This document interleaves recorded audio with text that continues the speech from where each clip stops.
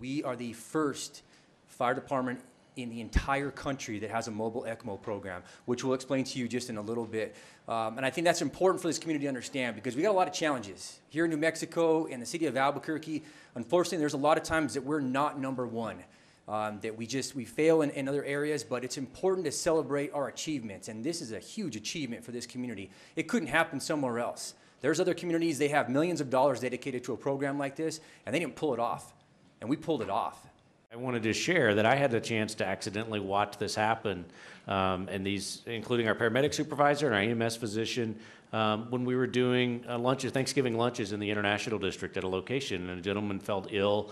They took him outside to get some fresh air, and he collapsed. And 911 call, 4 or 5 minutes later, Rescue 5, and a whole bunch of folks showed up, and standing with his family, who was none too pleased to see what was going on.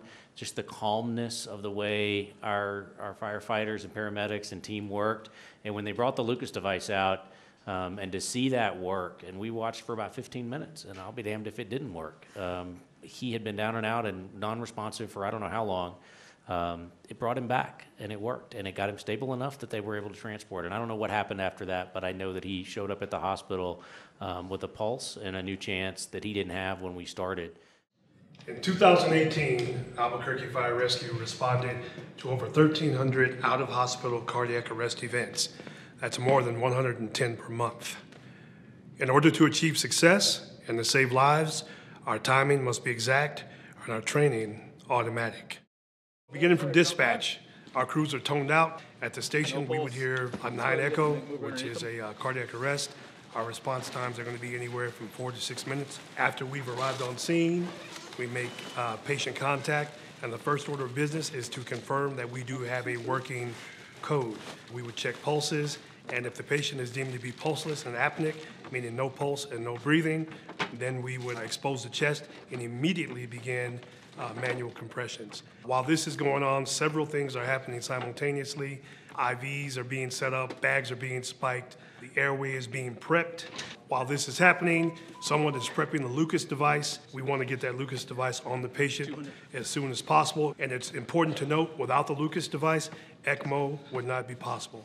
If we're successful and we do have a return of spontaneous circulation, we will go through the ECMO inclusion criteria. We will alert the hospital that we do have an ECMO candidate, and they will either deploy the mobile ECMO team to the site, or we will transport all the way to the hospital for cannulation. Without this piece of equipment, we would have never become the first agency in North America to be able to provide pre-hospital ECMO. Essentially, pre-hospital ECMO is a heart-lung bypass. This has been a collaboration with some of the intensivists from the University of New Mexico Hospital who have collaborated with us, helped us along with the city administration, fire administration, and your support to retrofit one of our ambulances or rescues to essentially be a surgical suite that we're able to perform these procedures at the scene of the cardiac arrest. For nobody, like I said, is doing this in North America. We're the first agency outside of Paris that's doing this pre-hospital. Thank you for watching.